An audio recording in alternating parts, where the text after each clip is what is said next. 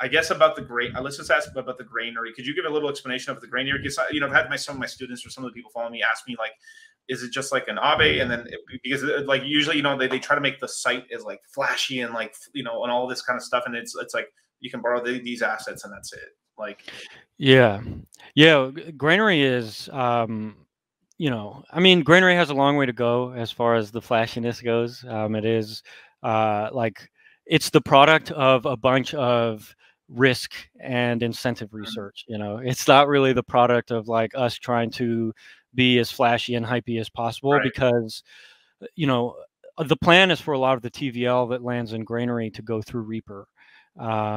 So granary is our attempt, and this is a relatively unique market. Like right now, you have basically lending markets, exchanges, yield aggregators. Is there anything else with demonstrable product market fit? Stable coins, obviously, but that's a topic for another conversation. But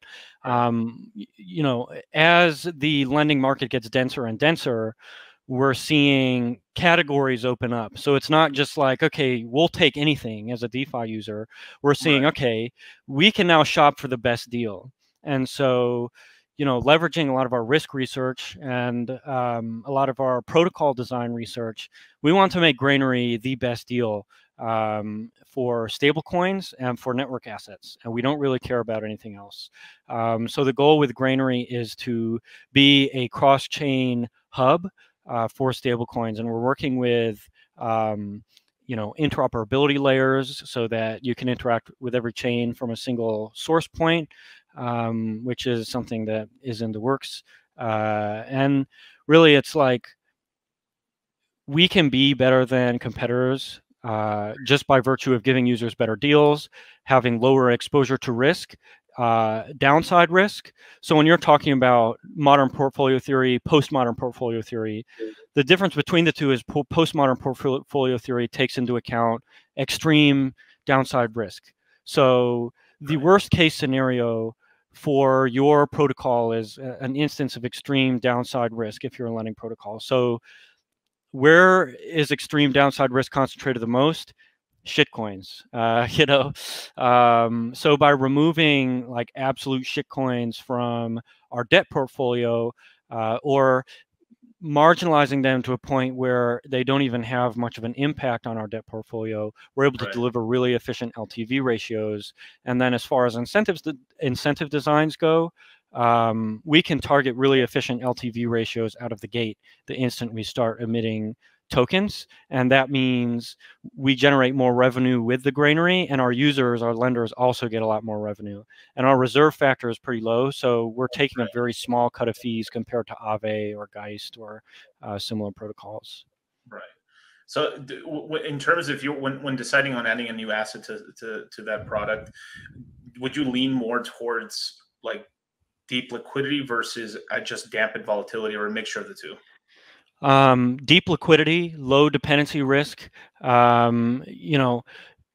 would say less volatility. I think it's impossible to escape volatility. I would say probably the most important thing for us is security. So we don't want volatility as a result of an exit scam, or volatility as a result of a dependency failure, or volatility as a result of some factor that isn't within the realm of, this is an ultra secure token, this is being traded back and forth. It has deep liquidity.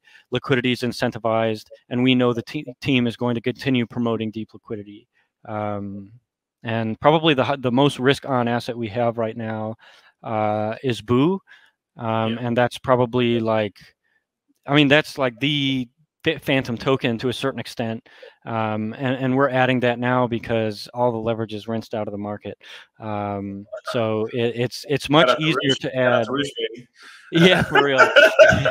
It's much easier to add slightly risky assets when everybody's poor, because then stuff can't be as easily manipulated. But I feel like there's so much more.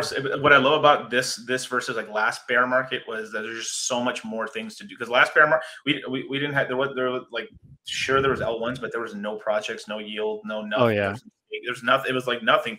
Like, what was it like? yeah, the beginning of 2020 was like when we first got Uniswap for the first time. Really, I mean, I know it came out in 2019, but like we were barely even swapping. We were, it's Yeah, you crazy had what two what's pool in happened in 2 January years. 2022, or January 2020 on Curve is when two pool came out, uh, and Uniswap came out after that, and Compound came out. So you basically had Compound, Uniswap, Curve, and otherwise it was like pure boredom, and then Yearn, and then Aave, and then things got really magical. But yeah, it's I mean, it still feels good to be in the industry, which is nice. Like, I think fundamentals are stronger than ever. I think we've proven that. Like, we're getting caught by like, stray bullets from the CeFi side of crypto, but at the end of the day, it's just, all the CeFi dudes are going to keep getting wrecked, and all the DeFi dudes are going to keep getting richer, and that's just the long and short of it. I mean, at the end of the day, I mean, DeFi ended up working pretty much. And obviously,